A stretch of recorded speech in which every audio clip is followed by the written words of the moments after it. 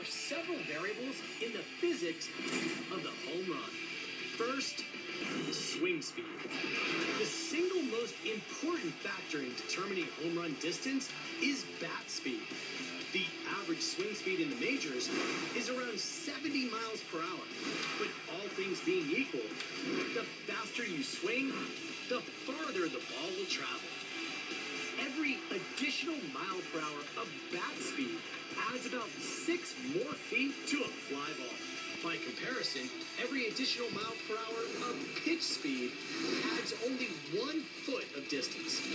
Next, the sweet spot. To get the most out of the contact between bat and ball, a collision which lasts only 7/10,000ths of a second, the batter wants to make contact using the sweet spot.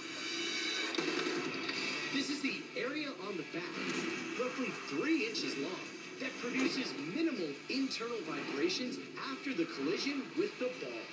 Contact with the sweet spot most efficiently transfers the energy created in a collision that generates more than 8,000 pounds of force.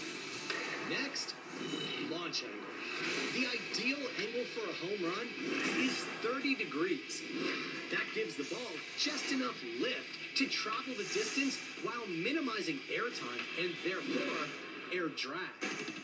To achieve this angle with a typical fastball, a batter should ideally swing upward at approximately a 9-degree angle, making contact with the ball about 3/4 of an inch below its equator. So what's the farthest a player could possibly hit a home run? Well, some physicists estimate that a powerhouse swing on a fastball on a sweltering day in Denver's high altitude with a strong tailwind could send the ball 570 feet, more than 170 feet farther than the average homer in the majors this year.